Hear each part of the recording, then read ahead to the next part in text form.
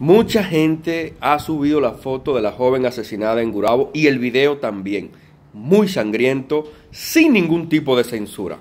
Ahora suben la foto del joven que supuestamente la mató, que se ahorcó, sin ningún tipo de censura.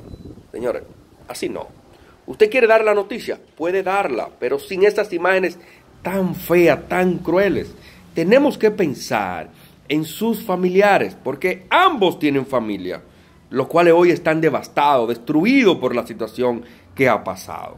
No podemos pensar solo en los comentarios, no podemos pensar solo en los likes, no. Ayúdenme ahí, así no se hace patria. Tenemos que pensar en el dolor ajeno. A mí me han mandado fotos y videos de los dos. Yo no lo voy a publicar, yo doy la noticia, pero no lo voy a publicar. Y del joven, mucha gente veo alegrándose. Usted no se puede alegrar de la muerte de nadie. Por favor, vamos a censurar. Ayúdenme ahí.